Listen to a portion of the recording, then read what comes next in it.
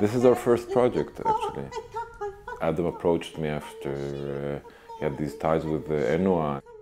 So I told Adam about the novel I'm writing, and he said, okay, that's going to be our opera. I think here in Aldeburgh was the first time we started to put things on paper, to put meaningful things on paper. It's incredibly quiet. I mean, for us who's living in Israel, and for me who's living in Jaffa, that's the most quiet I have had in a couple of years. So it's great, and we were alone, and we could take walks, and we can talk. Yonatan and I like to work mainly in the evening, so we kept our evenings to ourselves. During the day we went to Malting, we worked with our dramaturg, we met people from the region. My job is to ask a lot of questions.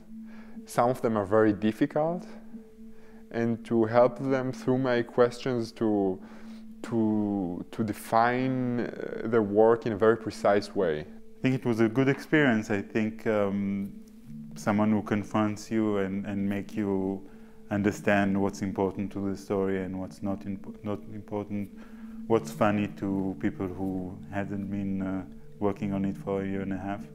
We needed to condense the major ideas and understand what are the major ideas, what are the major themes, and fix a narrative which is operatic.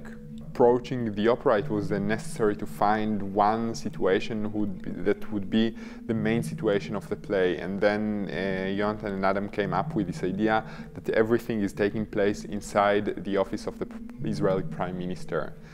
And this was a crucial decision that they made in order to bring it to stage. It's been my first attempt at a libretto.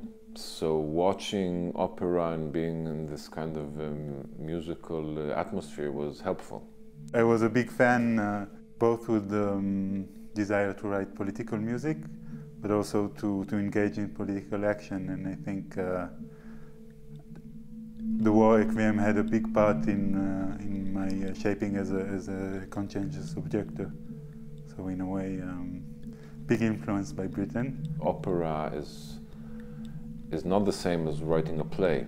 There's even something more condensed than a theater play. So being here and around these surroundings has been helpful. Watching Billy Budd or The Turn of the Screw was, for me, helpful, and see how the librettists actually took the novel and made it into a text. Before we came to Snape and to the Red House, we had just loads of material and no story. And here in Britain's studio, we actually formed the whole thing.